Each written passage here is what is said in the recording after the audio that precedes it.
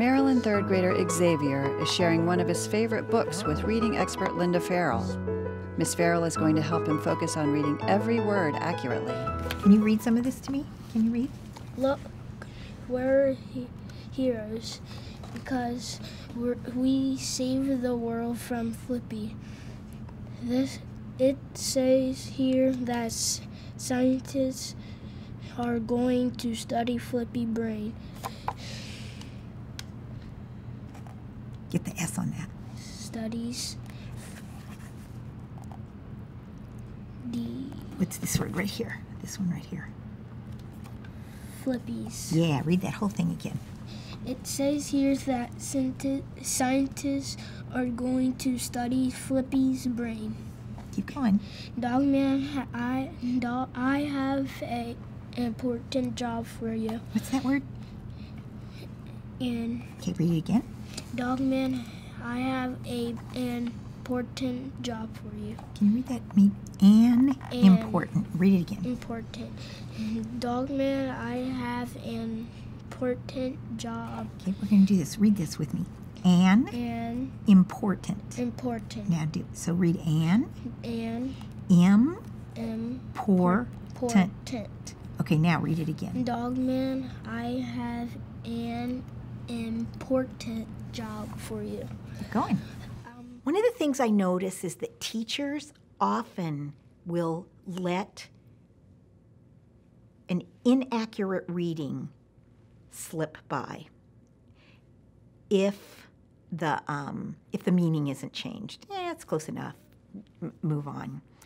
And that is setting students up for poor comprehension. Take, for example, a sentence like, "The horse got a cold."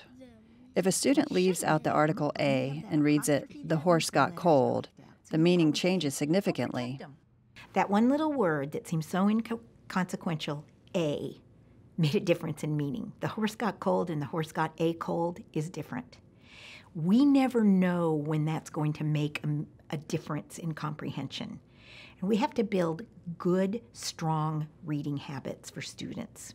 And that means as a teacher, it's my job to help my students develop accurate reading habits so that they don't miss a question on a comprehension test because they misread a sentence.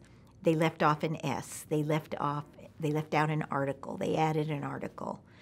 They read present tense instead of past tense. They read a contraction incorrectly.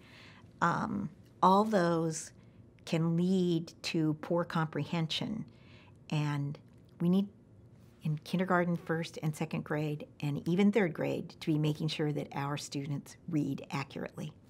It's our responsibility. Who wants to protect the scientists?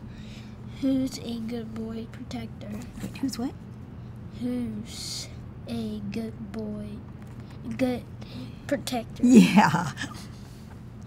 Who wants to protect and survive? And what's that word? Survive. Okay, I'm going to tell you that E is silent. So what does that say? Serve. You got it. So read that again. Who wants to protect and serve? We're teaching students, our children, that every letter does make a difference, and that when you come to an unfamiliar word, you have to pay attention to every letter. And then when you read that word 2 or 3 times, it then becomes a word that you've seen before, and you just read it because it's part of your vocabulary and you've seen that spelling before. And what does he do? Does he save people or? Yeah, he helps people. These are